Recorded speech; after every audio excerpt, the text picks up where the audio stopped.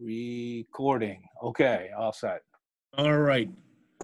So today is Tuesday, April 7th. I'd like to call the meeting order at 5 o'clock. Ralph, do you have a copy of the agenda? Yes. Mailed out? Okay. So we also have two meeting minutes that were emailed. One March 24th that was tabled from our last meeting because it came a little bit late for everybody to have it in time to review it. And then we also have our meeting minutes from March 31st.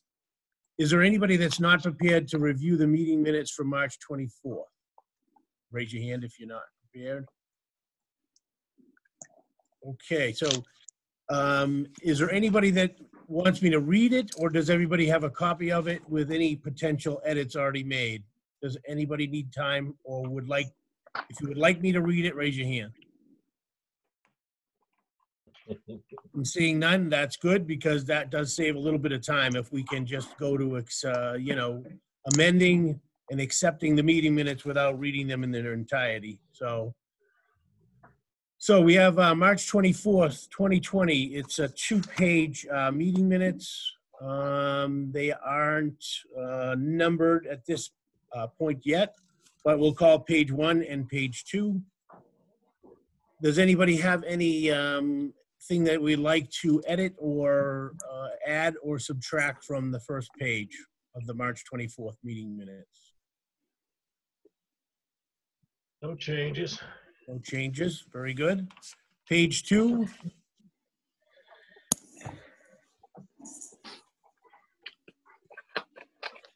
This was our first complete meeting in this virtual format. So, if there are any, nothing on page 2, I don't see any questions or comments. So seeing none, I'll entertain a motion to accept the meeting minutes of March 24th as presented. So moved. I'll second. Okay. Kathleen, Yes. motion, Ralph, second. Further discussion? I think we'll be able to do a hand vote, John. You can't. You have to do a roll call vote. Yes. That's the requirement. Right. All right, so accepting of the meeting minutes of March 24th. Let's see if, Chuck, you were absent for this particular meeting, so. Correct, so I'll abstain. All right, motion to accept and seconded, John. Yes. Myself, yes. Kathleen? Yes. Mary? Yes. Scott? Yes. Chuck? Abstain. Ralph? Yes. Dave? Yes. Okay, Samantha, were you able to get the vote with the audio? Yeah. Do you need me to summarize or not? Nope, I'm good. Very good. Okay, thank you very much. Is there anybody that's not prepared to accept or review the meeting minutes from March 31st? This was last week. These also were emailed in advance. I believe they came Monday. Okay, seeing no hands. This is also 2 pages, and the pages are not numbered yet. Page 1, we'll call page 1. This again was our second virtual meeting in the Zoom format. And I see that there was nobody absent. And additionally, we had Town Administrator Frank Lynham in attendance. Page 1, any changes?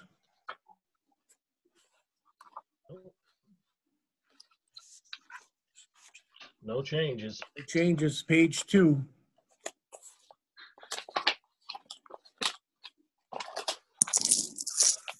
All right, seeing none, I will entertain a motion to accept the March 31st meeting minutes as presented.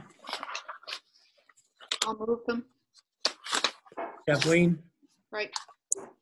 I'll second. Ralph seconds. Further discussion? All in favor, roll call vote. John? Yes. Myself, yes. Kathleen? Yes. Rosemary? Yes. Scott? Yes. Chuck? Yes. Ralph, Yes. Dave. Yes. Okay, thank you very much. Get those out of the way. All right, so on the agenda for new business, the first item on the agenda is the Whitman-Hanson Regional High School Assessment. So I think just as an advance, I'll just give a little bit of a summary. I did watch the school committee meeting of April 1st, in which the budget was discussed. Just a kind of quick recap, if you would like, the superintendent's report basically ran down some items. Right now, the district is doing food service for 120 families. They also rolled out an updated remote learning plan. And what that's designed for is just to keep a connection between the students and the teachers. Then, of course, the main topic for discussion was the budget. There was an initial motion to set the budget at $55,040,238. The first pass roll call failed to get a 2/3 majority. There was a significant discussion following that first failed vote. Obviously, there were some timelines that need to be met. There is a requirement that the school gets that budget out to the towns 30 days in advance of town meeting. And, as we discussed last week, 30 days for us was this meeting. So then so there was the discussion included the fact that if there was no budget, that the district would be going to a 1/12 fiscal 2020 budget, which would result in 48 cuts to employees. So, of course, there was significantly more discussion than that. The main thing is the assessments can be delayed until April 30th, and apparently that's what's going to happen here. So there was one additional member subsequently joined the meeting during the reconsideration vote, and there was a motion and a majority vote for the budget, a 7-3 vote set the budget at $55,040,238. So that basically is a summary. There may be a question on how the reconsideration, whether it fell under the Roberts rules, but this is the number that we have to go with. We don't have an assessment, and we probably won't get one until April 30th or before the April 30th deadline. Does anybody watch the school committee meeting, have anything additional they'd like to add? Go ahead, Kathleen.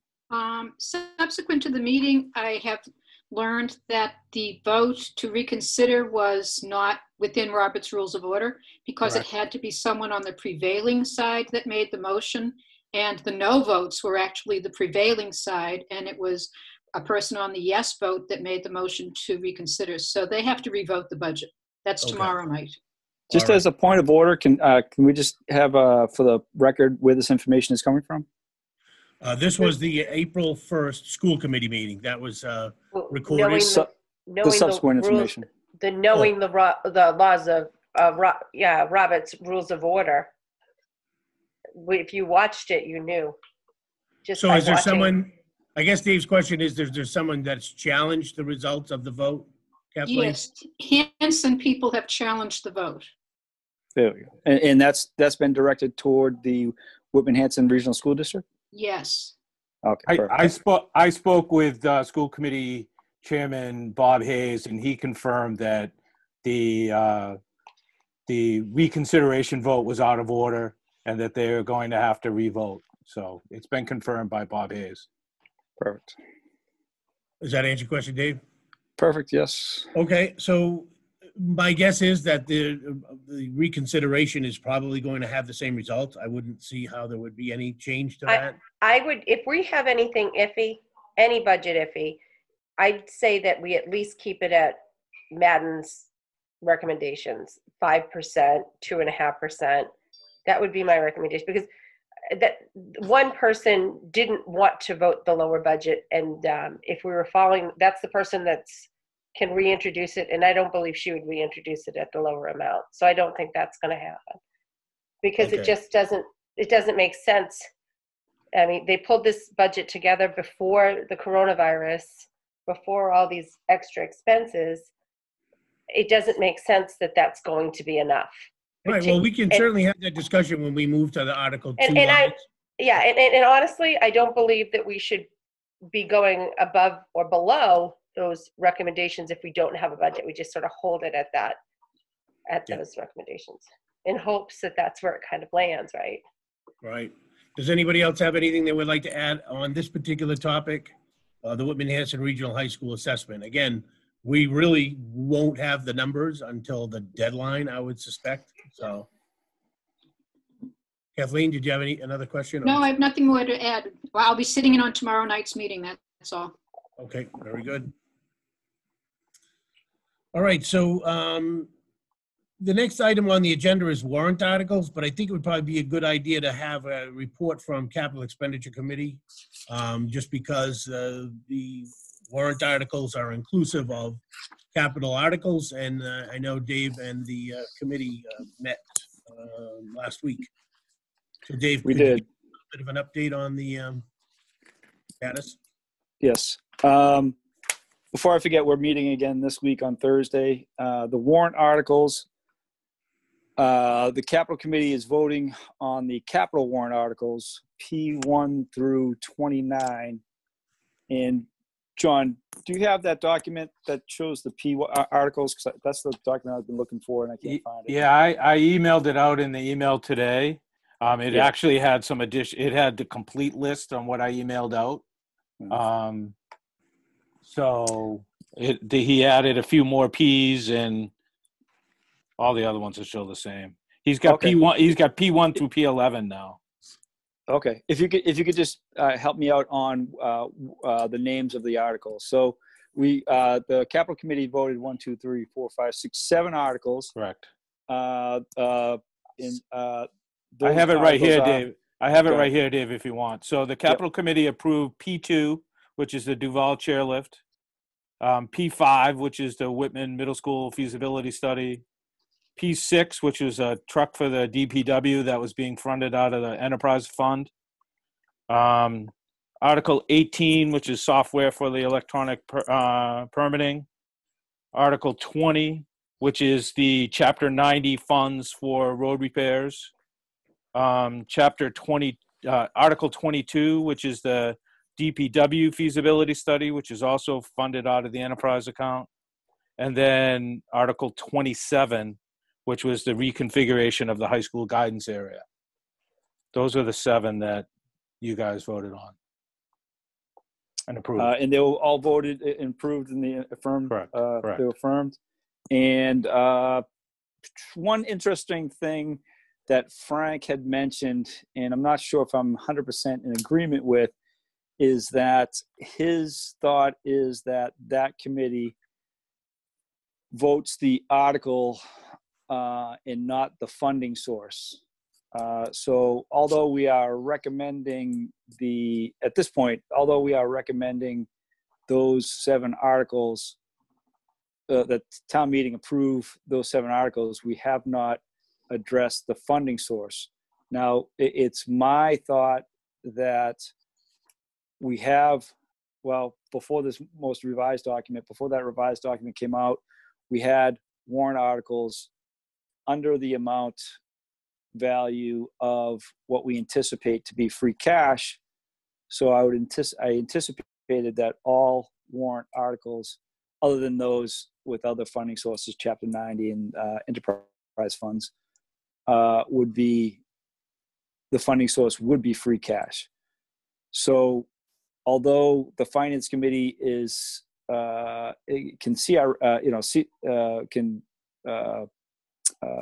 take our motions into consideration, our motion does not include funding source, and I would recommend that this committee then recommend the funding sources for all warrant articles, not only capital. Would you give a recommendation of funding source? When you say the buildings finance committee? Yeah, Facilities committee? Facilities. Um, Just so that you might be looking forward to buying a large piece of equipment, and it would help you to navigate those finances. And of course, it would just be a recommendation, just as ours would, but it would be like a double layer, essentially, of watching those resources. Right Yeah, now on this spreadsheet that you got by email, the one that Yep. that looks like this, Yep. it does have columns, and it does have the expenditures listed by funding source. So you Okay. can see, for It does. instance, Okay. the DPW P6, for instance, if you look at the DPW truck, the funding source for the $54,806 is out of the enterprise account. So And you can they are see, like, recommending. No. They So are. well, this isn't the recommendation of the Capital Expenditure Committee. This is a working document that the Finance Committee is using. Okay, so we do. So historically, it has been a kind of a joint venture, really, to Yeah, determine that's what I'm hoping. funding source is really the work of the Finance Committee in conjunction with the Board of Selectmen, usually. Okay. But I would say that the Capital Committee, if they had certain opinions on certain, long-term funding objectives, then they could probably make a recommendation. That's And what I'm asking. But I would suspect that a full recommendation from the Capital Committee isn't going to happen until all of the capital articles are acted on. I don't see, Dave, correct me if I'm wrong, you're not making a recommendation to this committee tonight to recommend the articles that you approved at the last meeting.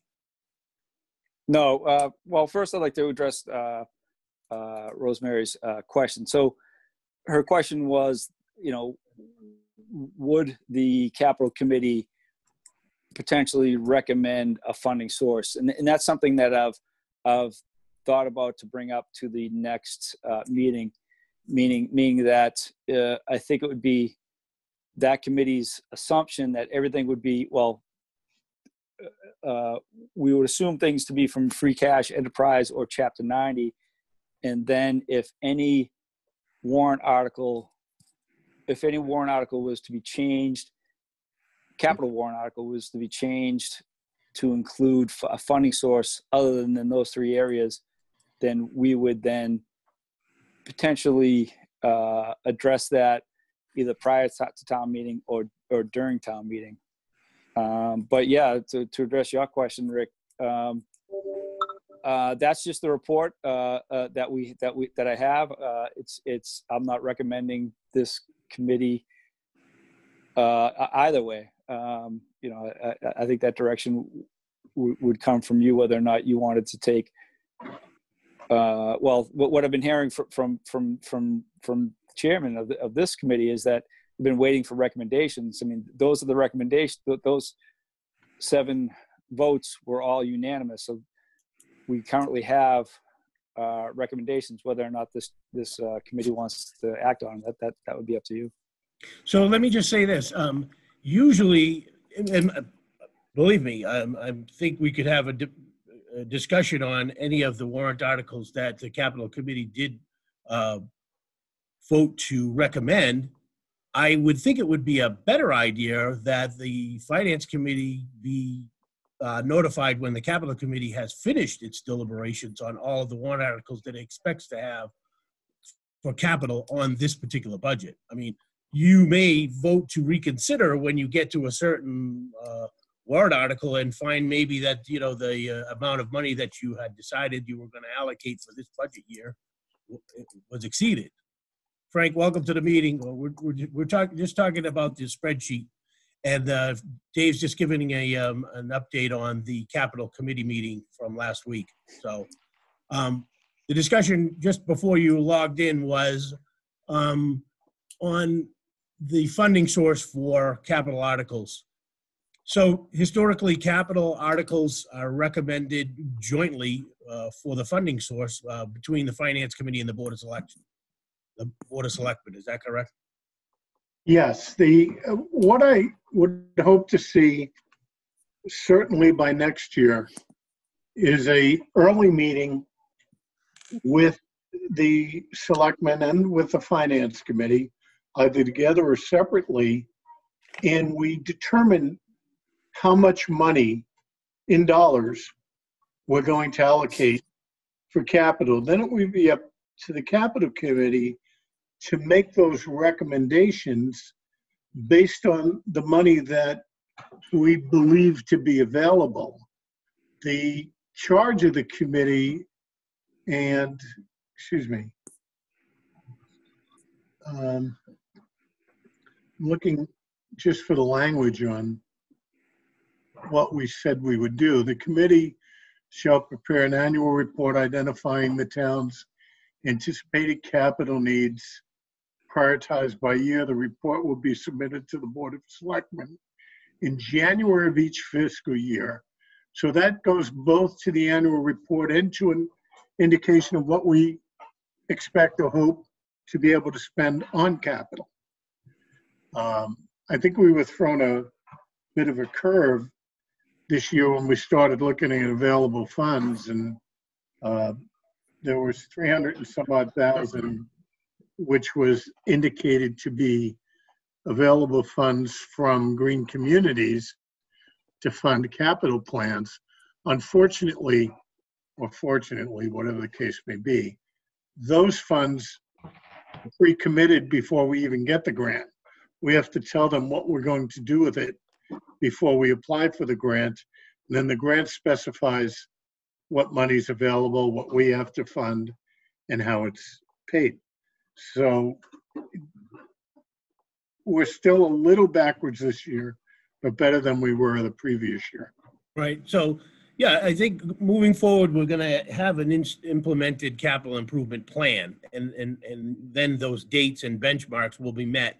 And I think it'll be a joint discussion between the Board of Selectmen and the Finance Committee as to a dollar amount. And then, like Frank says, back to the Capital Committee with a recommendation.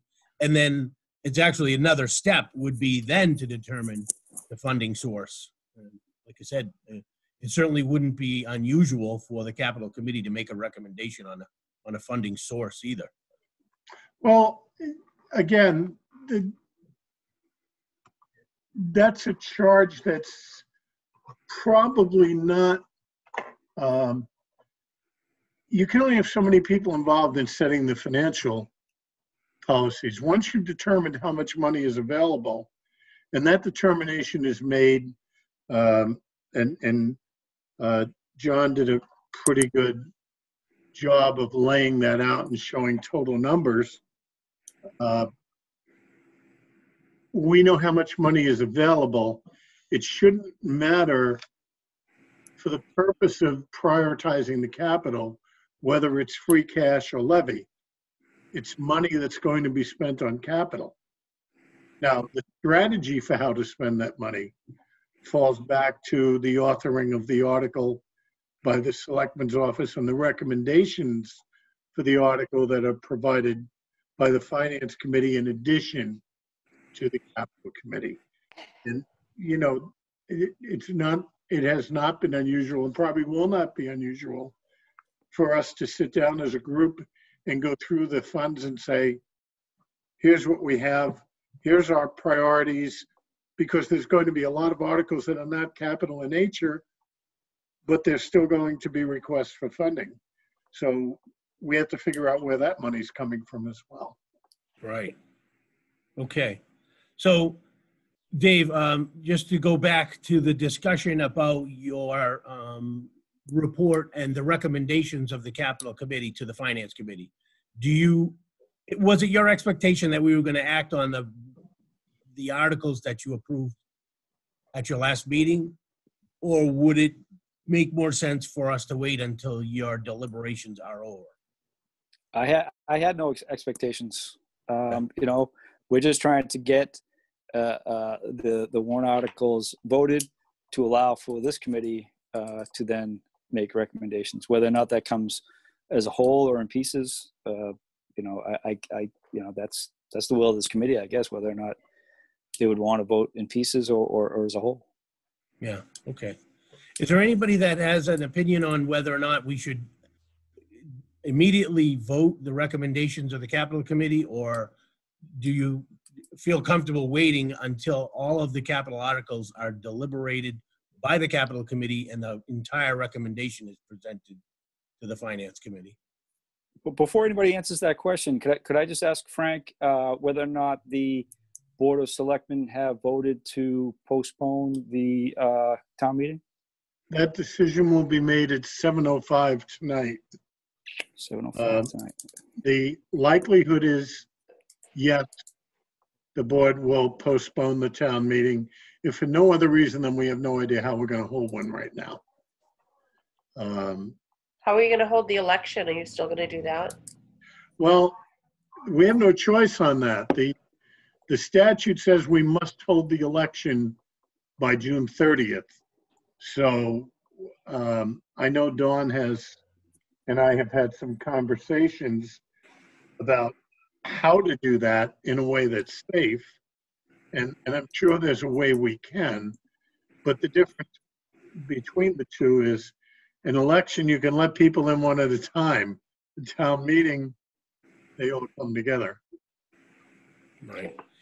So I guess the other part of the equation here is whether or not that there are going to be some significant changes to Article 2 as it stands now.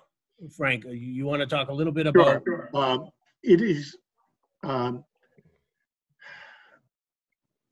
generally assumed that, at least by the group I'm in, which includes all the South Shore managers, that we're going to be seeing some significant cuts in fiscal 21. Certainly the state aid number is going to be impacted by the loss in revenue from the lottery and from sales tax. So you could probably figure a minimum number is 10%, which is based on chapter 70, almost Rosemary, $3 million. wait till the conversation's over. Yeah. And then you're also going to experience losses in local receipts because things like excise tax are on a cash basis and we don't count them until they're in the till. I'm done. Okay. Okay, so you're assuming that they won't be using the state $3 billion stabilization monies to offset any of that? Yes, because I think they'll be using that to balance the state budget.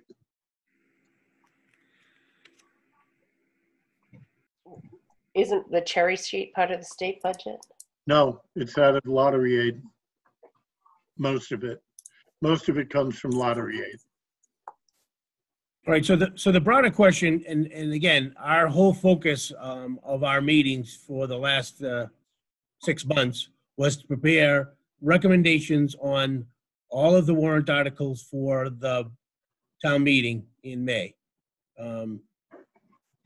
So given these unique conditions because of the COVID-19 virus, there are some recommendations that might even go so far as to decimate the numbers that are included in Article 2. Is that a possibility now? Well, this is a unique year for us in a lot of ways, least of which is we get a double revenue count on the ambulance receipts, where my guess is we're going to see an excess of 900,000 by town meeting even if it were held on May 4th.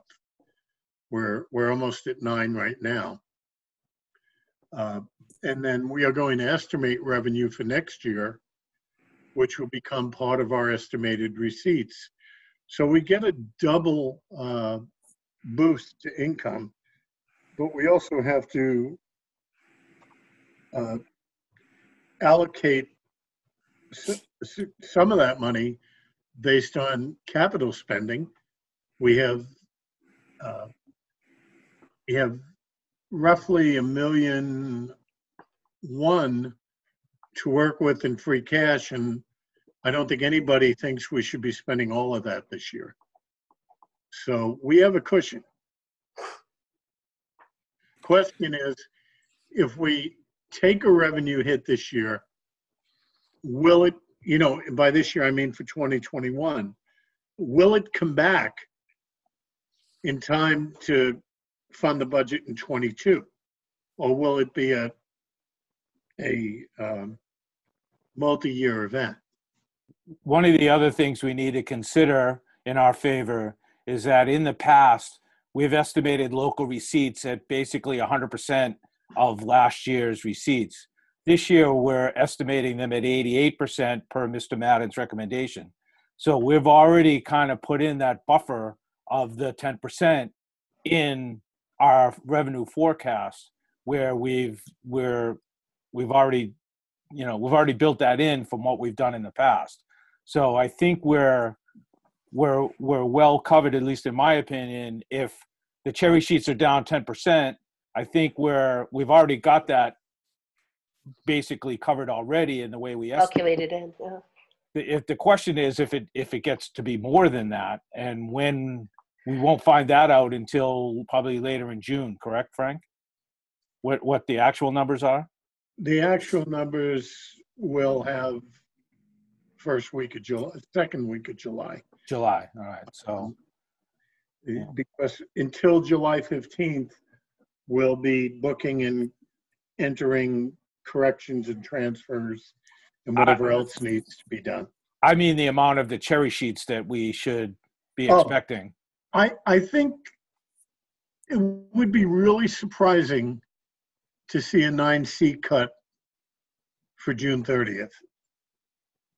It would be more likely that we would see it cut in estimated cherry sheets in 2021 for 22. Okay. But there's always the risk. When the budget's set, those cherry sheet numbers for 21 are booked, but they can be changed, even though they're voted. What we have coming in for this year, most of it's in by now. Okay. All right, so given the Madden report is obviously a great tool for us, a roadmap for the future, but unfortunately, there was no place in the Madden recommendations for the catastrophic effects of this pandemic. So I guess the question I have for you, Frank, is there some question as to whether we're going to evaluate the entire budget with the expectation of a continuation of the pandemic or another episode into the next fiscal year? Well, I think part of that has to be a dialogue with the selectmen who set direction and the finance committee who make recommendations on the direction that the selectmen set. So I have asked Carl to prepare for a meeting / discussion next week as it relates to any number of issues, including revenue, including our collective bargaining obligations. Remember, we signed one memorandum for fire with a 2% increase. Fortunately, I don't have the issues Scott's going to have in Duxbury, where they've already signed 5, and now Rainey's trying to figure out how to change them. And they've all been voted, by the way, except for town meeting. So we're a little ahead of the game there. So I guess maybe we need would it help to have a recommendation of this board, whether or not the board felt comfortable moving forward with the budget numbers as we have in front of us, or do we? I think you have a collection of different perspectives on your group that will help to really give some thought to, are we safe to move ahead? What happens if we're wrong? If we vote to fund all of these commitments for 2021, and we're okay given our revenue stream and our reserves, and by reserves I mean the cash that's still out there.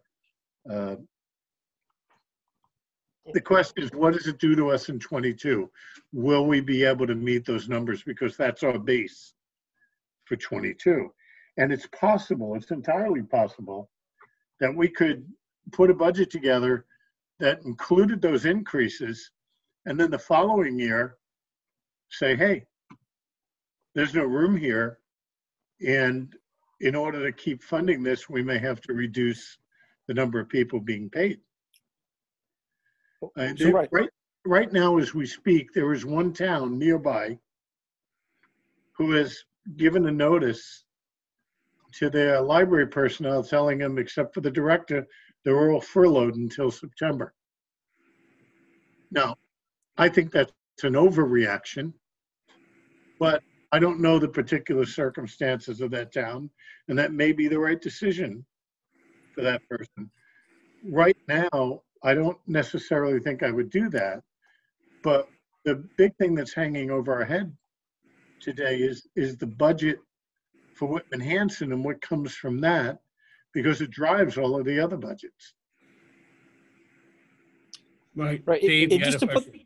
yeah, just to put this in plain language, I mean, essentially, what this pandemic, what was been talking about for the past 10 minutes is essentially, do we with the anticipated shortfall of upwards to $300,000, do we spend less in the Article 2? Do we spend less in capital projects, or both? Right. That's the question. Or do we? We have a whole, Go ahead. Go ahead, we Frank. have a whole different world that we're funding now. We have a whole different situation. We have departments that might need more, and then departments that aren't even opened. We may have to rethink the budget all over to meet this new challenge. What we on both ends, right? We have to provide services differently, and we have to, we budgeted for a different world, a different circumstance. Yeah. Well, I think the unique situation of the town of Whitman, as Frank mentioned earlier, was the fact that we have an enormous cushion because of the fact that we're in a transition year and we basically have more or less revenue for 2 fiscal year budgets that we're considering, and that is what's driving our motivation to address our capital needs. So I guess the question for the committee is, does the committee feel that the reserves or the condition of the town warrant us to move forward as we have been working towards with the current information? Or do we look to the Board of Selectmen to negotiate the terms of all of the departments and change the Article 2 dramatically for this fiscal year? Chuck, did your hand up? Well, I was just thinking, obviously we're going into a new way of things. There's a good chance of recession and everything. I, for one, how I've felt, Rick, we talked about, with a possible override, we wanted kind of a reset year. There's not a lot that we can control. Mostly what we control is salaries. A lot of expenses are going up.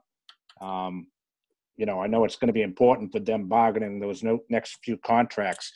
I'd like to see some ones, maybe a 0 personally. And I think we should be careful on the cushion that we have.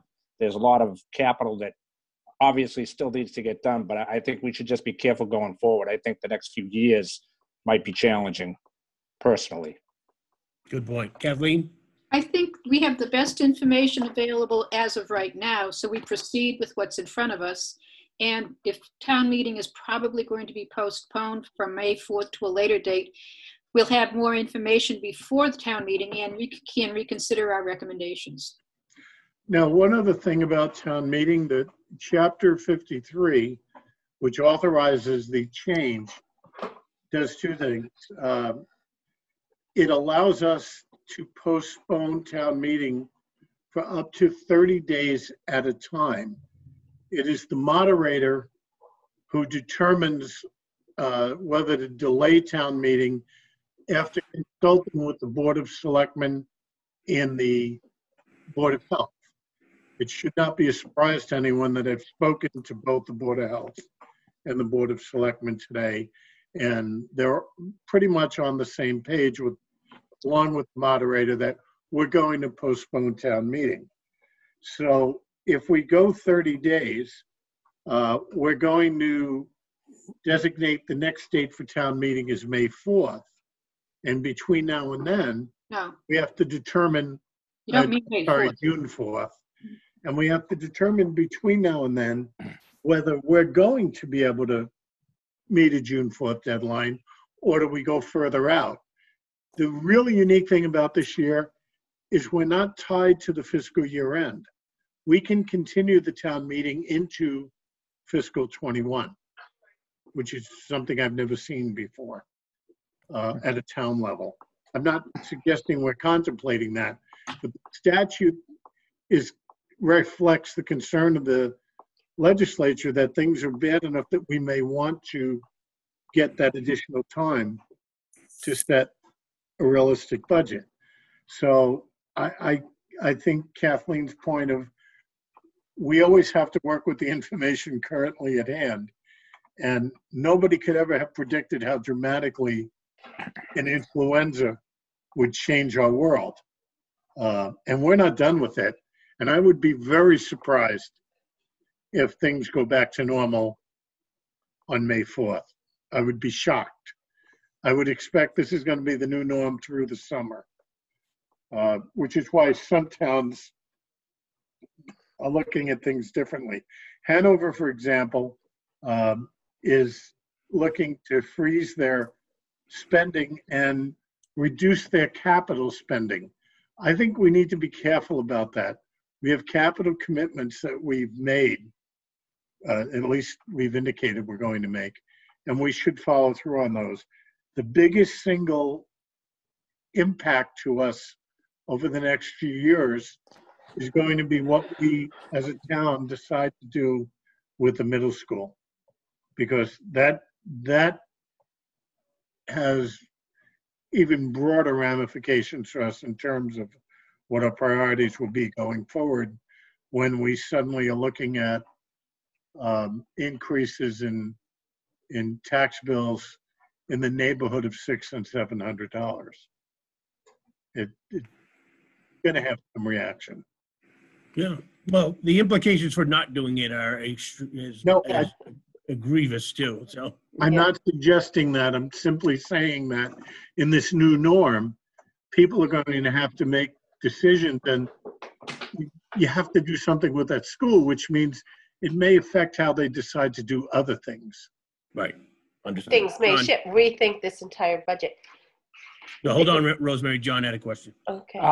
Frank, the way I understood, if town meeting does go into July, that the state would step in and set a 1/12 budget for the town, similar to what they would do for the school committee? No, actually, if we go into July, what we have to do is we have to create a 1/12 budget that may be 1/12 of, that can be at least 1/12 of last year's budget. Right. It could be more. Okay. And then before we spend it, we have to get permission from the Department of Revenue. Okay. We have to send our budget to them and get an approval, which is probably more perfunctory than anything, but it'll go in, they'll review it, and Mary Jo Handy or one of her assistants will sign off and send it back to us saying budget for 1 month is approved. And then we're month to month. So we don't want to stay there. We definitely want a budget. And I would hope we could put a town meeting together at least by the end of June, safely. Would there be money left over? Say we're not going to probably be doing the swimming pool this year, I'd assume, for the summer, and we have $5,000 there. We've got an increase in a salary for our recreational department, correct? For the new person coming in. Who would he even? What would we be using the recreational department for half a year for? What will they be doing? Well, you have both the pool and park program, but during this state of emergency, we can't run either. This is what I'm saying, but maybe something like that could be a furlough, or we could do Well, something. we only fund a limited amount of salaries through Article 2. Most of the funding for both pool and park come from the So user fees. fees. The fees, which will end up being, okay.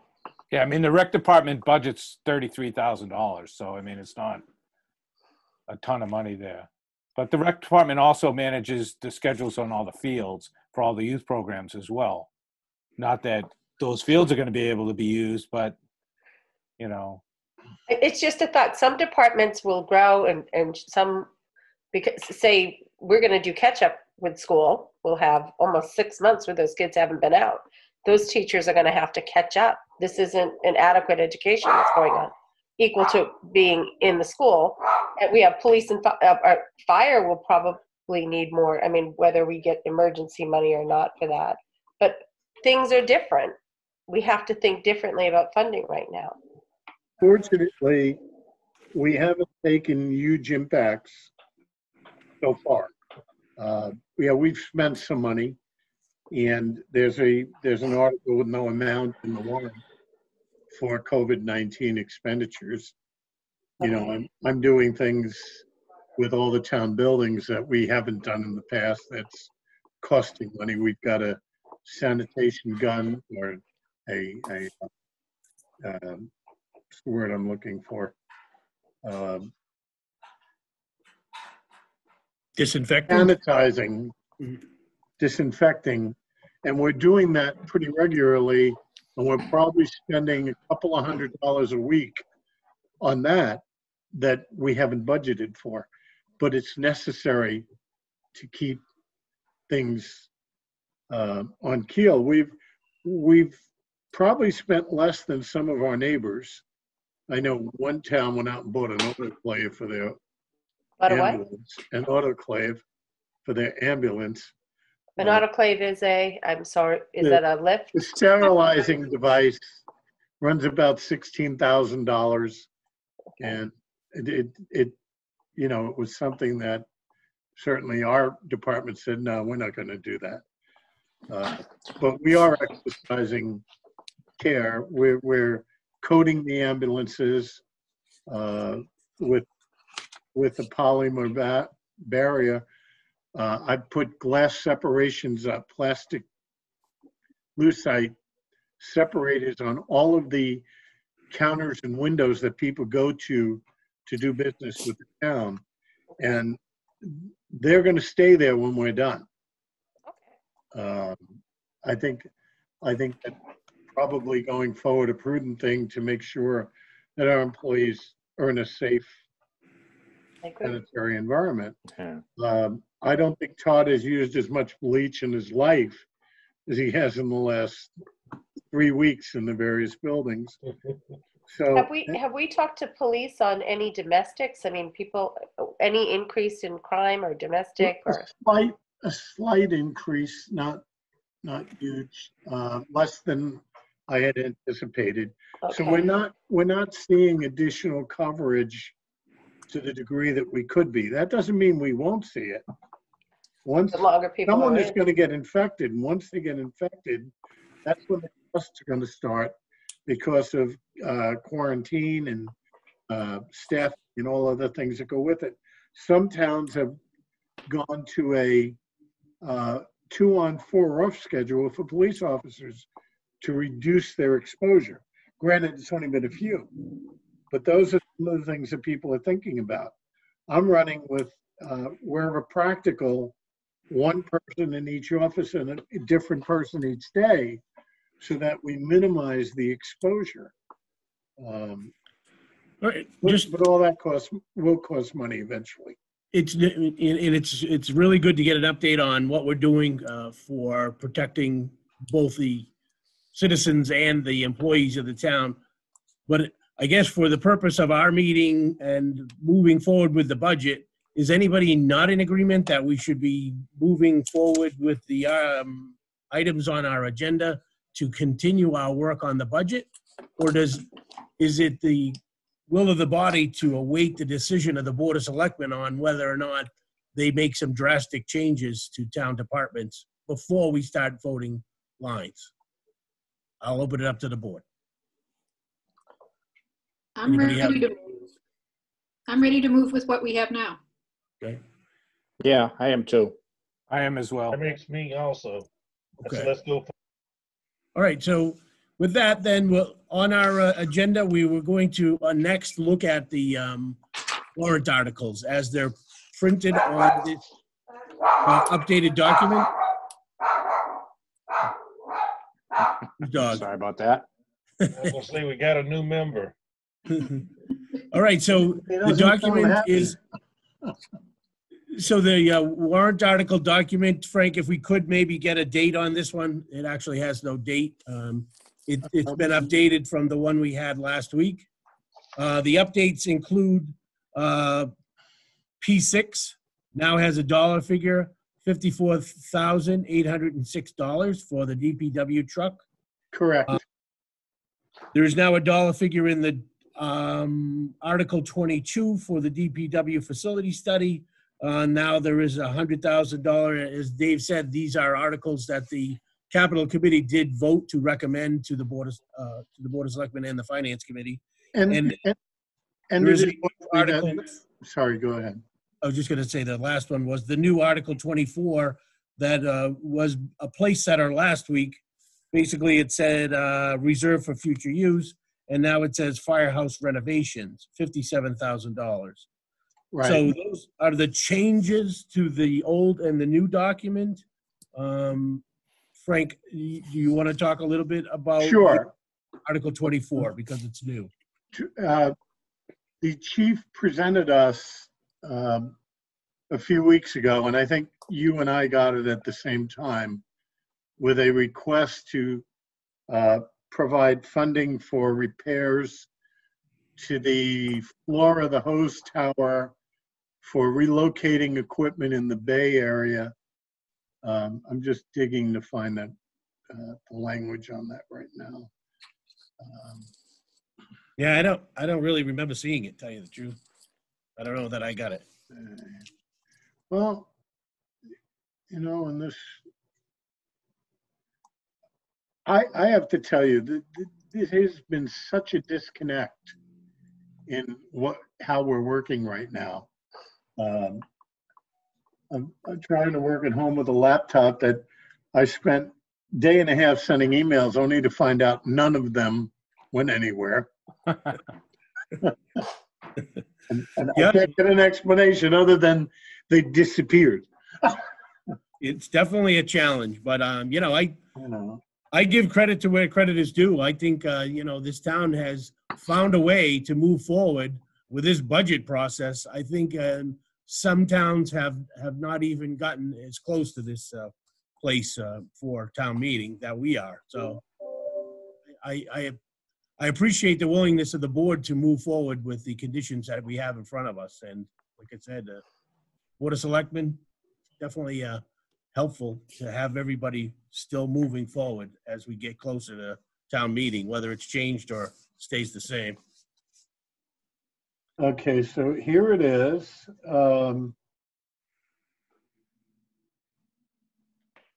Capital article. No, that's a generic one. Dave, do you have any information about the article for the firehouse renovations? I would assume that it's going to go to the capital committee for consideration before. Yeah, Dave, that was the one I asked Bob to look at and get back to us on the various items that were listed on it. Yep. But for some reason, I can't put my hands on it right now. Well, we could always email the committee with the send Yeah, the. I'll email the text to as soon as I can find it. For some reason, it's just not there now. Sure, So- and you know, obviously, we have no problem with waiting for a recommendation from the capital committee too, because obviously this is a capital article. So Now, It's have just- you talked about the format of the of the warrant this year versus prior years as far as annual and special?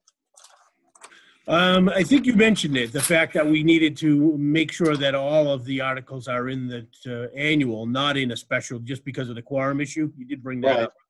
So we're going to have one warrant article, one warrant, and it's going to be separated into appropriations that will occur in the present fiscal year and appropriations that will be effective July 1st. So we designated with a P all of those articles that would have been in a special if we had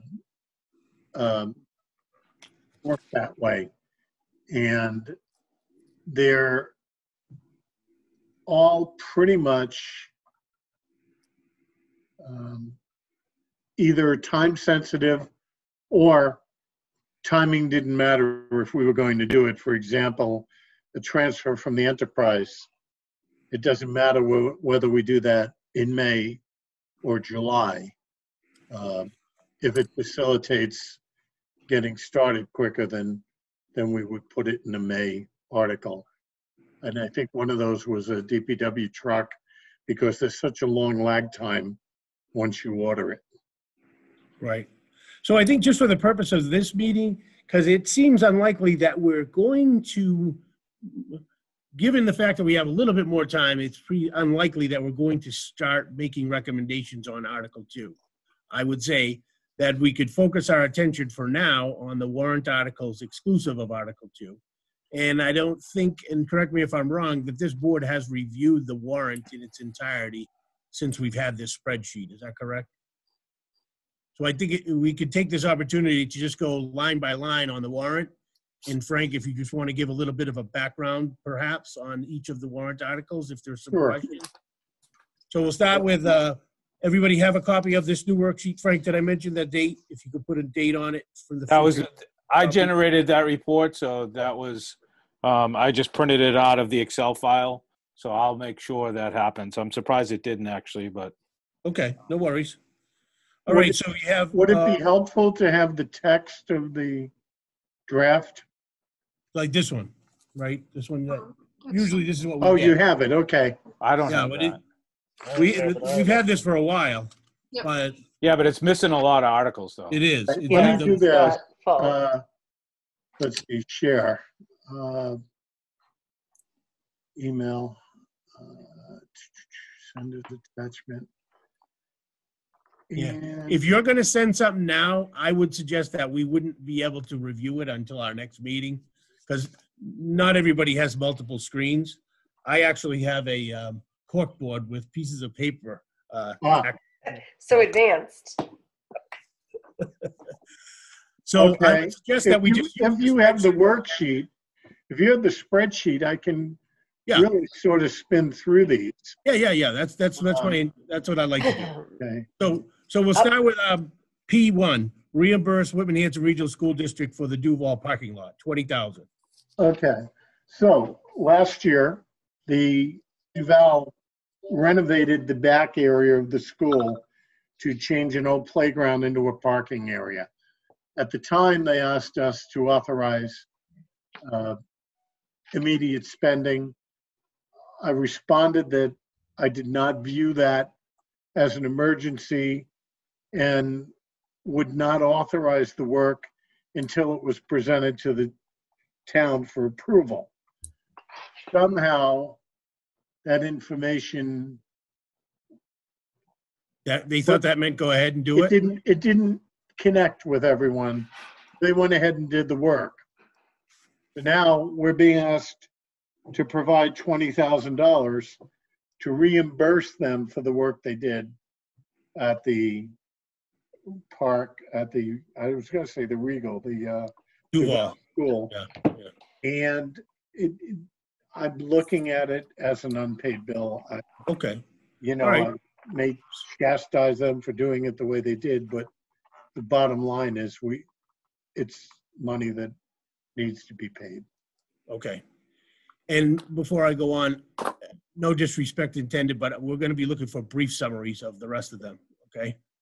So 2 is a chairlift that had to be done to accommodate students in the DeVal school. Yep. That's 45,000. 3 is a miscalculation of the number of days in a fiscal year that resulted in a line being underfunded. So line 187, what is that line? That DPW. is clerical DPW. Okay. 4, I think we've talked about that often enough. It's to seek money to engage a consultant to assist us in developing a strategic plan. That's something that the Budget Override Evaluation Committee had recommended out of one of our last meetings. Right. Article 5 is 850,000 to do a feasibility study for the middle school. Article 6 is, this is an example, sorry? Nope, nobody said anything. This is an example of where the money is coming from enterprise and it takes a while to get the truck equipped the way it needs to be. So since it has no real impact, it's in this year's appropriation rather than next. Article 7 is something that has to be broken down. 150,000 is intended to begin a reserve for purchase account for an ambulance and perhaps other equipment. 100,000 is to be used to repair and remount the ladder on our ladder truck. Now, that's an estimate by the vendor. We're obviously going to have to bid it, but we should be separating that into two appropriations. So it's going to be 2 before this warrant is complete? Yeah, I think it'll be an A and a B. Okay. Article 8 is something we may need if we spend heavily on the impacts of COVID-19. It's a place marker for money to be transferred. Fire chief is keeping track of those expenditures right now. Article 9 is a request from the clerk to microfilm 14 years of records. We haven't done that since Pam Martin was here. It's probably not a bad idea. Article 10 is the debt payment for the streetlights. And it's actually going to be less than that because we do have money that remains from the grant and appropriation that we previously made. But we have to completely close out that line to know what the number is. But I'm suggesting that we retire the debt this year. So that's P10. Right now, all it says on our spreadsheet is bylaw. So P10? P10 going to say something else? P10 is, I don't know why, this must be mismarked. P10 is the payment of the remaining debt for purchasing the street lights. What's the number? 184,050. Oh, you know why there's 2 P10s, that's why. All right. Well, there's a P11 on our spreadsheet. It also says bylaw. Yes. Is there any P11? It should say 11. I have 2 that say P10. Oh, yeah, we have a P11. All right. We have a P question mark too on this one. Yeah, that's one that we haven't. I'll get to that in a second. The bylaw for P11 represents a change that would require that anyone serving on boards and committees be residents of the town. It's been recommended unanimously by the bylaw committee. Then the reason I put P question mark is I wasn't sure if there were going to be any more special articles. But assuming there are none, it'll be P12. And that's a protective zoning bylaw to adopt flood maps. Fortunately, Situate and Duxbury have a lot more to do with those than we do. But the maps have been drawn up. They have to be accepted, or the town cannot participate in national flood insurance. So the challenge we have right now is how we're going to do this, because it requires a hearing. Oh, the courts aren't open? No, it requires a town hearing, and we're not Okay. equipped to do that right now. Okay, so before we move on to the next section, I'd like to just open it up for questions. If anybody has any questions on P1 through P12, so that, you know, like I said, this is just, we're going to get recommendations for the capital articles from the capital committee, but it's a good idea just to have a little bit of background, formulate some additional questions if we have, to get some more information. So does anybody have any specific questions on any of P1 through P12? Go ahead, Chuck. Just Frank, on the P8, is any of that possibly going to be reimbursable money from anything that's going on? It's likely, but we won't see that money for 2 years.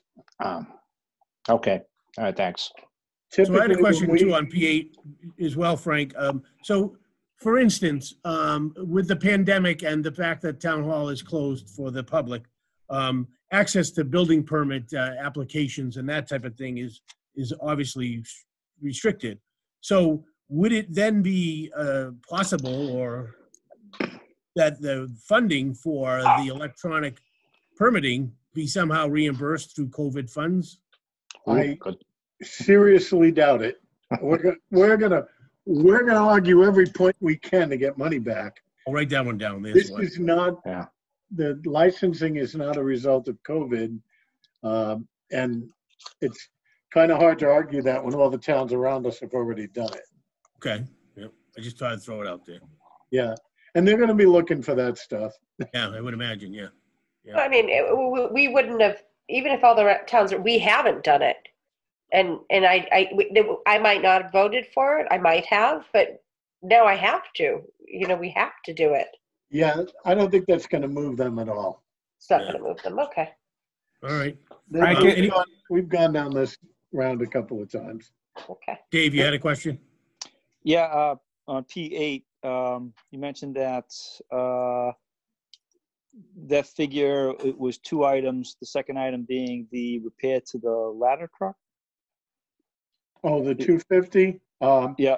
Yes, 150 is to begin the reserve for purchase account for the ambulance. The other 100 is for repairs to the aerial truck. Okay. So that's P7. Just to correct, Dave, not P8. P7, excuse me. Yeah. Okay. So then eventually it's going to be P7A and P7B, I would imagine. Frank, I have a question on order there. How can you allocate 150,000 on Article P7 when the account isn't created until you get to Article 11? Does that order matter? No, because it'll be coming out of most likely coming out of the reserve for appropriation ambulance funds that are in there now. The money that we spend this year will be done by article from the reserve for appropriation ambulance account, and then any money remaining at the end of the fiscal year will flow to the general fund and ultimately free cash. Okay, so we're appropriating the 150,000 in P7, and then in Article 11 we create the account, and then on July 1st the money will go into that new account, is what you're saying, basically. Correct. Well, it'll actually go in as soon as we vote to transfer it. The account will be created on the books of the town. Okay. Because it's in the current fiscal year. Okay, anybody else have any other questions on P1 through P12? Yeah, I I have just want to go back to P7. Sorry, Chuck. So the ladder truck, I mean, are these imminent repairs that were needed or something as part of his matrix?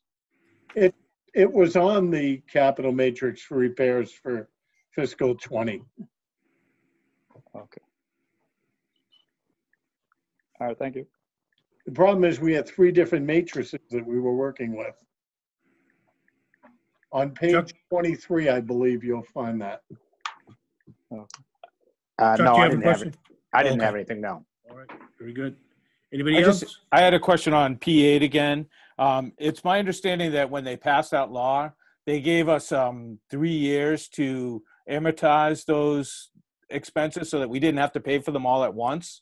Is that They how? gave us the ability to do that. It'd be up to the town whether we wish to do that. Okay, all right. So I guess it depends on how much it is. Well, you know, if it's a couple of $100,000, I wouldn't want to drag it out over 3 years. Yeah. Those, Rick, Does you that answer your remember the question, John? teacher deferral? I'm sorry? You remember the teacher deferral, Rick? I don't know. No. We spent 10 years paying for a raise that was done a year we didn't have money across the state. They passed legislation to allow all towns to amortize it over 10 years. And every year we'd start 32,000 in the hole. All right, anybody else? John, does that answer your question on that? Mhm. Yeah, okay, great. All right, so then we'll move on to Article 2. We're gonna hold off on Article 3, revolving funds. Now, the law changed a few years ago requiring that revolving funds be approved as a bylaw. So we did that. Now, every year, what we have to do is vote a spending limit. So each year you'll see an article setting a number on how much can be spent. Okay, so what we're gonna do is we're gonna run through all of these, 1, 2, 3 through 34, and then we'll hold our questions, and then we'll do the same thing again. Is that all right with you, Frank? Sure. Article 4 just defines adding a account, and it's going to be the street light account to allow us to take in revenue from damages and accidents so that we have the funds to pay out for repairs. And there may be 1 or 2 lights in there that, because the contractor replaced them even though they weren't town lights, we now will have to bill the person using the lights. So that'll be revenue that's then used to pay the bill. Article 5, that's going to take the money that's reserved for indirect cost and make it available. Article 6 is to see if the town will create a Community Preservation Act. Article 7 would be a bylaw. I'm actually going to wind up striking that because the intent of the town is to put the question for the Community Preservation Act on the ballot in November.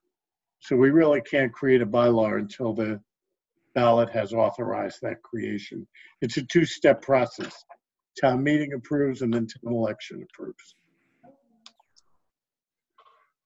Article 9 is potentially to get a sum of money to hire a company to assist in a search for a town administrator. Article 10 is arguably how we're going to do away with the police fine account because it was created by legislation. Article 11 simply rescinds the ambulance account. And John, that's where the money that's in the account that isn't spent flows to the general fund. Article 12 is a small debt payment for Title V loans. 13, right now it says raise and appropriate 4,000 for payments. I think we should give some consideration to just an outright purchase on that, depending on what our cash position is. And likewise, Article 14, lease purchase to purchase one cruiser. It originally was going to be two, but one cruiser was totaled in an accident, and it was a cruiser we were going to replace anyway. And because we have replacement value insurance, we get a new cruiser out of it. So we only need one this year.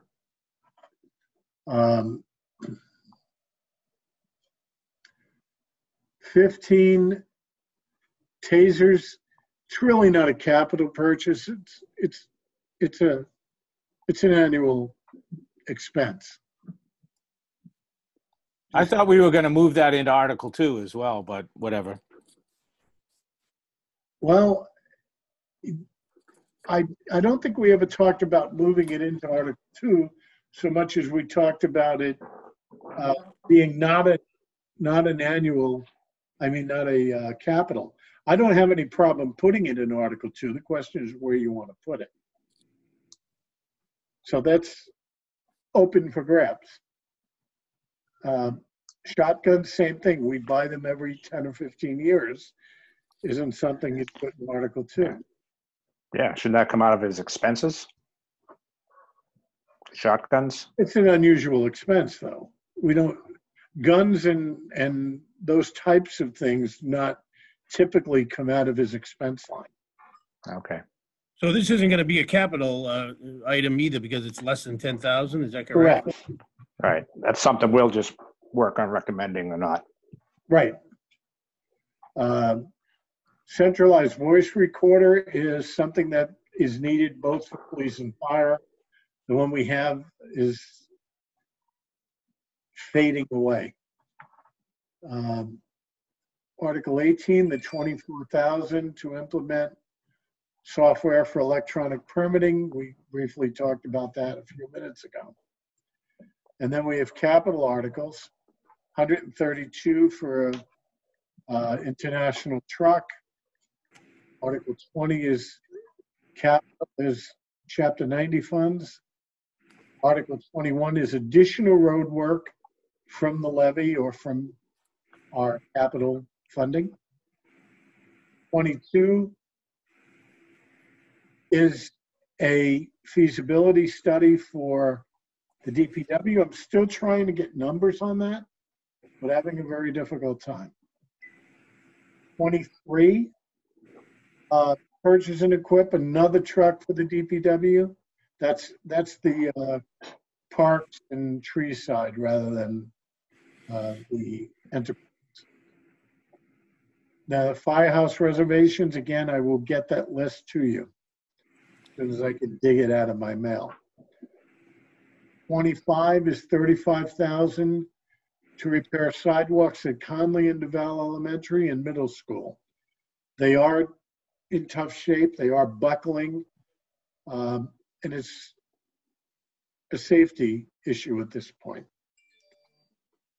26, 160,000.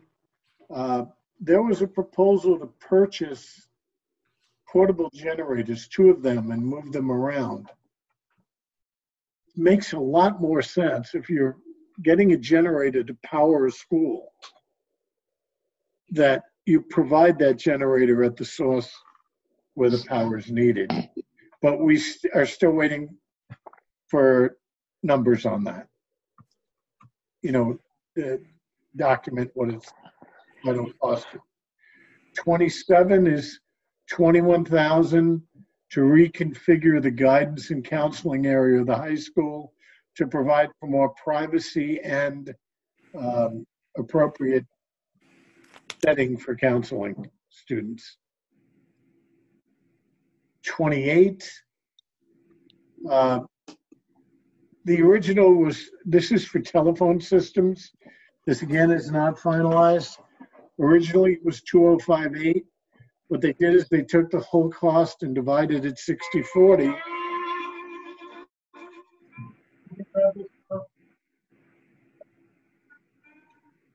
I'll call you back. Then I'll call you right back. Sorry. What we did is we identified the phone costs for the systems that are in the high school and in the individual Whitman schools. And that breaks it down to 179,410. There's a lot of discussion on this. It's still a question of which way the school is going to go on its equipment. 29, that was intended to be a list of individual capital projects that were not articulated in separate articles. I suspect we're not going to have any use for that. Article 30 is to keep John happy over at the cable studio.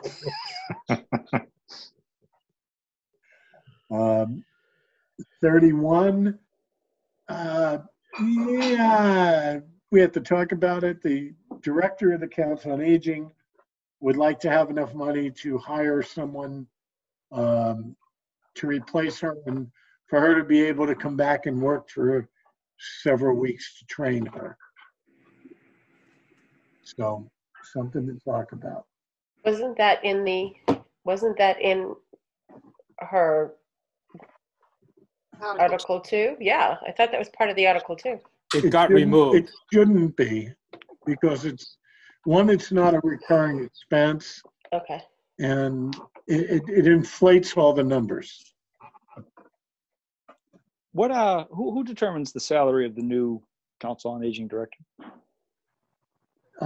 Ultimately, the Board of Selectmen and the Council on Aging, and then it has to be approved by town meeting. Town meeting approves the funding. The negotiations for salaries are the province of the Board of Selectmen and the Council on Aging. Right. So it's my understanding that the anticipated candidate is currently the number 2 person under the person directly under the Council of Aging director. No, that's not my understanding. No?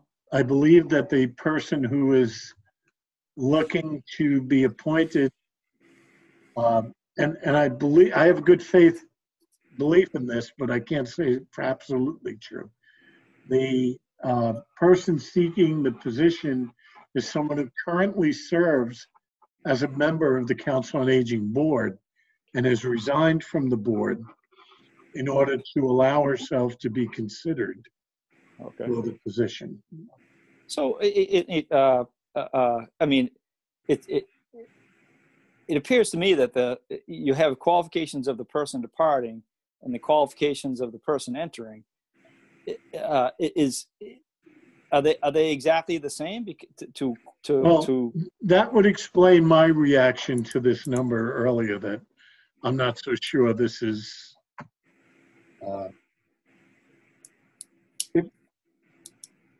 Typically, that doesn't happen. You don't see department managers, other than when they hire someone to be mentored and trained to take over.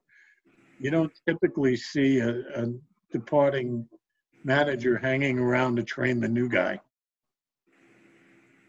Right. So I mean, it seems that the person coming in would have a lesser qualifications. Salary. Well, yeah. Well, if not, they would have a lesser set. They would have a lesser salary. Therefore, the Article 2 would almost balance out with the lesser salary versus the training, the old director coming in, the departing director coming in. That's a discussion to be had, but I'd prefer not to do it now because I'm running short on time. Okay. We can revisit that. We're not going to be voting any of these lines now anyway, so. Right. All right, and then the last 3 are just Last adding 3 to are stabilization. placeholders if we have an ability to transfer money into stabilization. Okay. And I So have we'll to, yep. I was just going to say, we'll just have just a quick discussion. Any questions? You have another meeting to get to, so. Does anybody have any questions on Articles 3 through 34? Frank, the only thing I I want to think suggest is, Kathleen does. I do. go ahead, Um, Kathleen. Yeah. Article 28, am I reading this right? And I know, Frank, you said this is going to be subject to lots of negotiations, but is the 179,000 really 87% of the total cost that Whitman is supposed to absorb Well, no, the 205 was Yeah. the original cost for Whitman, for Whitman? Okay, but that was based on a 60-40 split, and it shouldn't have been because the equipment's going to each building, and then should be divided up by where the costs are. okay, So I that's get why it. it was reduced to 179.4. 205 represents 60% of the total cost. Okay, got it. Thank you. So Dave, this is an item that was discussed at the last capital committee meeting, and you'll probably have more discussions on that before it gets back for a recommendation, right? Correct. Yeah. We have dueling technologists, so we can't wait to see where it lands. I'll imagine.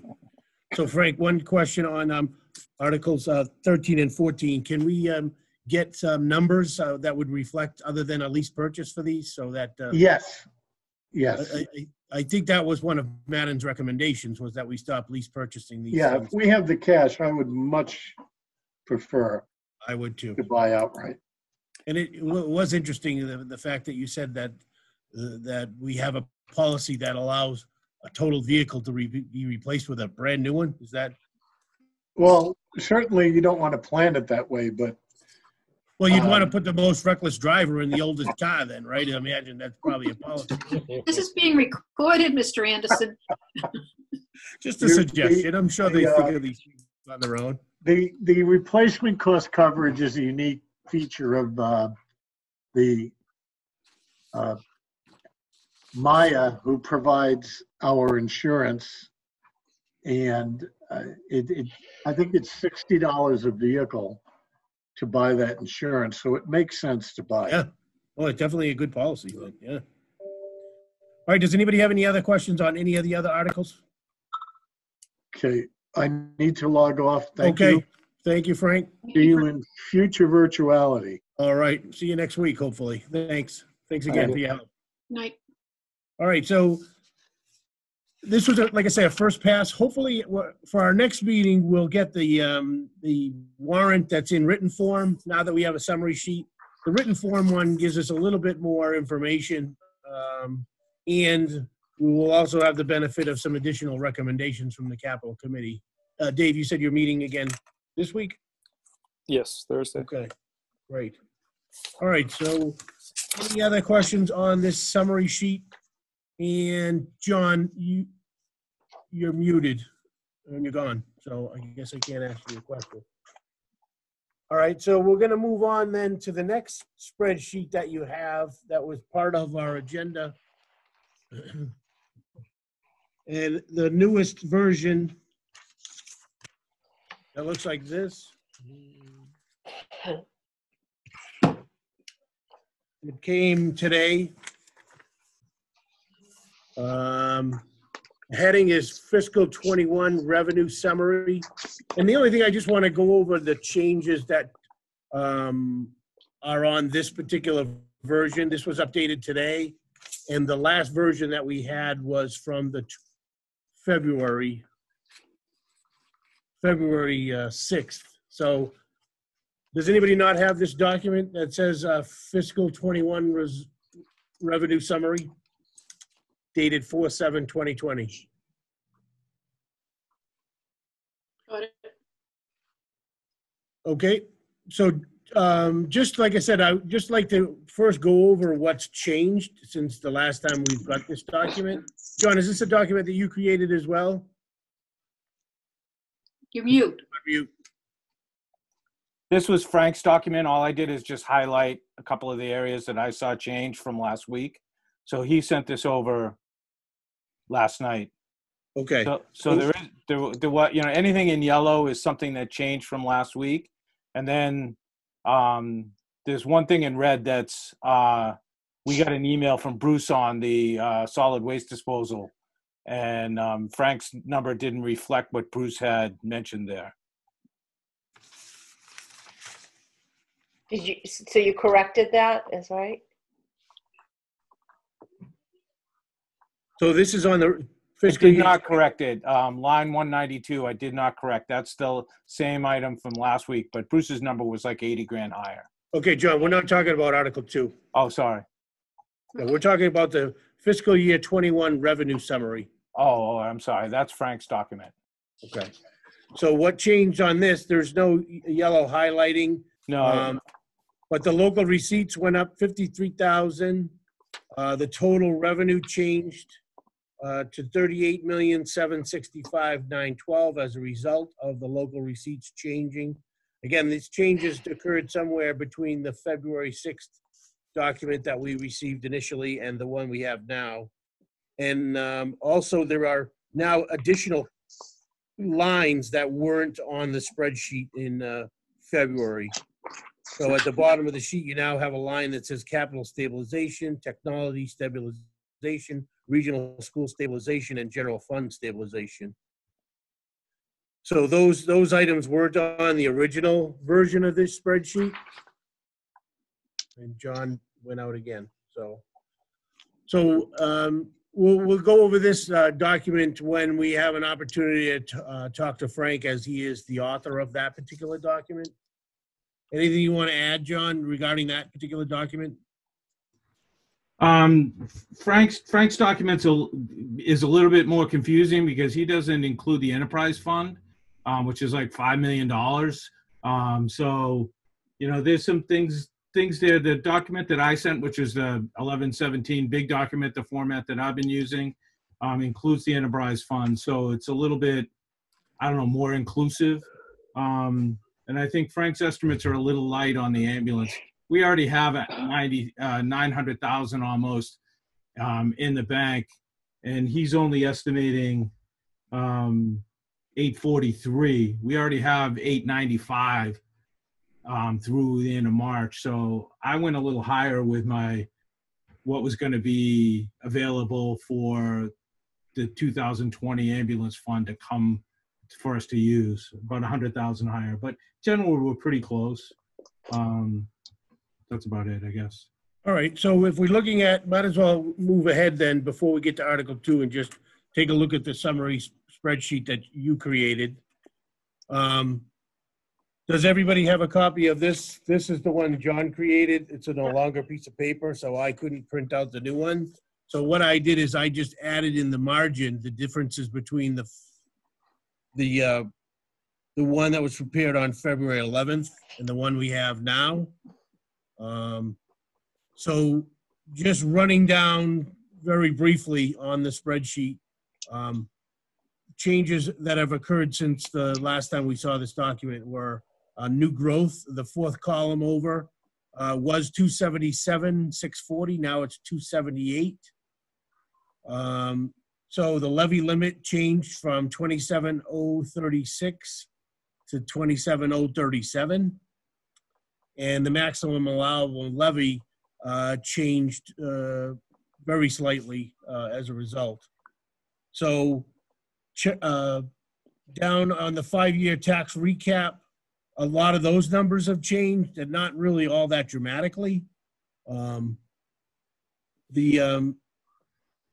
what we did there is we went to actual 2019 actuals. Since the 2020 numbers are estimates, they went to the 2019 actuals, and then we took 88% of that.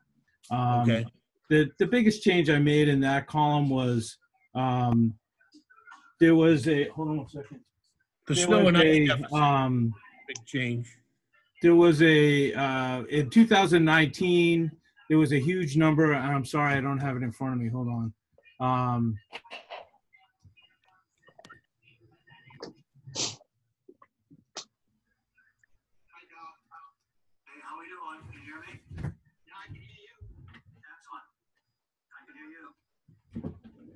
There was a huge number for, where is it? Sorry.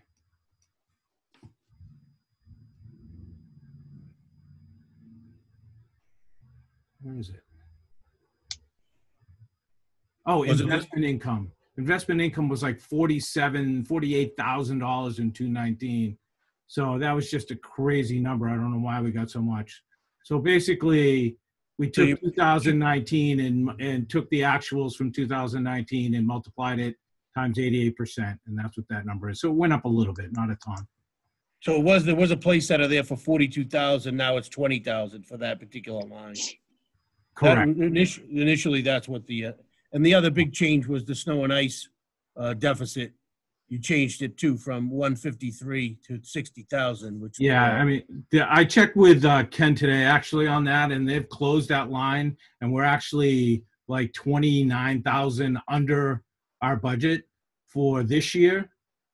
So, you know, I mean, I think we got to be safe and not going crazy and like what we've done in the past, but I think we should be okay there. All right. And the other thing is the spreadsheet changed dramatically on the bottom left-hand side where it talks about local receipts. That whole like little box there changed. Yeah, so basically what we had before was actuals through December 30th, and now our actuals are through March 30th. So we have nine-month actuals versus the 6-month actuals we had before. And that's just kind of showing us an idea of what our local receipts are. So those are the 2020 local receipts, and you see some big differences there. We had a lot of permits, and, you know, but still, I mean, that's the motor vehicle excise tax and the meals tax are the ones are the big line items there. And obviously you know, we're not bad with the motor vehicle excise, but the meals tax is way down and it's not going to recover. So that's going to end up getting crazy. I don't know what happens after that. I'd be surprised if people weren't paying their excise tax, though. I mean, you know, you want to continue to drive. It's something you have to do. So, but I understand that it needs to be adjusted a little bit. All right. Does anybody have any other questions for John regarding the spreadsheet revenue forecast worksheet that he's prepared? Thank you for putting that together, John. It's a very helpful spreadsheet. I agree. It's this particular format is a lot easier to follow, and I think, you know, using this tool in subsequent years is going to make it a lot easier for us, I think. Yeah, I agree. It's easy to follow. I think that's one of the things I don't like about Frank's is it gets very confusing very quickly. He starts changing things. So Yeah. It's purposeful, I'm sure. Okay. All right. So no other questions on that. On our agenda, then the only other thing that we want to cover is Article 2. So the latest copy that was emailed out today, did have a few changes.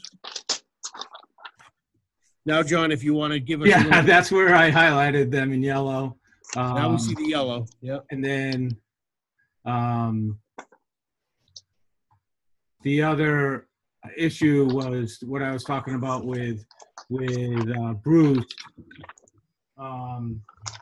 was line 190. Where is it? 192, which is the solid waste disposal. And we got an email middle of the week, I think, from Bruce saying that based on the bill they just got, he had to up that. And that number has not been changed in this yet, but I just wanted to highlight it for our own records, really. So I would say that you, based on his assumptions, and I did forward the email to everybody, so they did get the information. But I would say for the purpose of the Article 2, it would be a good idea to put the new number in for. Okay. I'll do that, and so that we have it for next week.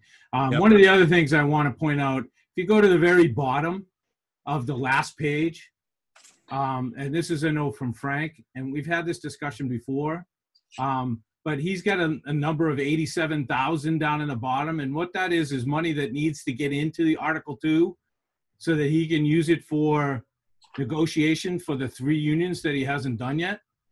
And I don't know how that's going to work. I don't know how that works. I know you guys have said it's been done in the past, but That needs Well, it's to be never been in Article Article 2. somewhere. It has been in a separate warrant article within the town warrant. But it has yet to be put in Article 2. And I understand the principle. You know, the principle is that if there are additional monies that are going to be affecting these lines for salaries, there has to be some vehicle to get the money from. So, and without purposefully increasing the salary lines in the anticipation of collective bargaining, I mean, if you put in 2%, they're going to expect to get 2% in the negotiation. So it does make sense not to include it in the salary line. Does everybody understand what the principle is behind having a separate line item or within Article 2 to fund additional liabilities associated with collective bargaining? So that's what that number represents. And it's purposeful that it's not broken down by departments, because then each department could then figure out what their, what the town is prepared to pay, and that would lead them down a certain path in negotiation. So you're right, John. It is a difficult place to put it in Article 2. I would assume it's going to end up being its own warrant article, I would think. That's the way it's been done in the past. As a warrant, yeah, that would make more sense, I would think. You know, I mean, the people have to vote on it sometime, somewhere, and where it's at now, it's not anywhere. So, yeah. So we'll talk about that a little bit more in detail too. So, so I think if everybody has a good, clear understanding into all of these components that are going to establish how we make recommendations at town meeting, I would say that we move forward next week with Article 2 and do a page-by-page questioning each line that we want to see or discuss any lines that we want to see, or if the board is amenable. We try not to go over 2 hours. I think we've done a good overview of all of the components of coming up to recommendations, but I think if we want to just jump into Article 2, I think we should be prepared to do that next week. Is anybody not in agreement? Okay. Okay. Well, I mean, wouldn't that be subject to whether or not town meeting's delayed? If it's delayed, what's the hurry? That's right. You're exactly right. And if Frank makes a presentation to the Board of Selectmen, with this catastrophic forecast for the COVID virus coming back next year, well, then they could realistically, as Chuck said, could take a look at these salary lines and put zeros right across the board, anticipating a financial meltdown in fiscal year 21 and 22. So other towns are preparing for that. Other towns don't have the reserves that we have at this time either. So I think we're kind of in a unique situation, I think. So no hurry. I agree with you, Dave. I think we could take our time and take a look at Article 2 as it is now complete. John, if you can email again the committee with updates, and everybody will have a copy that we can use for next week, and we'll start the process to do a line-by-line review of Article 2. All right, does anybody have anything else they want to bring up under new business? Don's email. Email. Didn't you send an email earlier today about Non-mandated school busing. Yes. the 3-step process? Yeah, I got So a did quick. Yep. So, Don Byers did what I consider a tremendous job doing a summary of what other towns are doing, of what a phased approach might look like to incorporate a pay-to-ride program for non-mandated busing. I think we've had this discussion for 4 years, and it is very encouraging that we have somebody willing to put in the kind of time that it took to put that information together. It's great. From what I'm reading, I mean, it's doable. So Yes. in 15 minutes, that's the Board of Selectmen will be meeting on their virtual platform, and it is an agenda item for them. So Okay, good. I would appreciate, taking the time. There's a lot of information there to take a look at. But like I said, we owe a big debt of gratitude to a lot of people for the amount of work that is being done here for this budget process. And I think, something like that could increase revenues for this town to consider. We owe it to the taxpayers to have a responsible discussion and not keep putting the lid on it every time someone brings it up. So, I agree. anybody else Agreed. want to chime in on anything that's in there? Like I said, you got the week. I know, sometimes people are looking for something to do. I think the information there there's a lot there to digest. So I would suggest that I'd like to take a look at it more in depth as well. So, Okay, good. Good. Yep. Thank you. all right. Yeah, she's, looks like she did a lot of work, and we should go forward with some of that. It's like even the payment, right? If you look at it, it's a way to implement it. Yeah. Yep, It's she's It's doing, like she did it for us. you Yeah. know? So, I mean, a phased approach, there's some provisions in there for hardships. There's not one Everything. stone She thought of everything. that's Everything. not unturned. So Yeah. so hopefully they won't Lucky want to to have just her. Push it under the rug there, sweep it I under. hope I it hope gets not. I hope it gets the discussion it deserves Yeah. tonight. So, but I would look to the leaders of this committee to keep it on the front burner and keep talking about it at every Exactly. opportunity. We will. All right. Does anybody else have anything else they want to bring up under new business? Can't think of a thing. Not, I will entertain a motion to adjourn, I'll make a and we'll have to motion. take a roll call vote. We have a motion by Kathleen, Second by seconded Rosemary. by Rosemary. Okay, further discussion? None? Kathleen? Yes.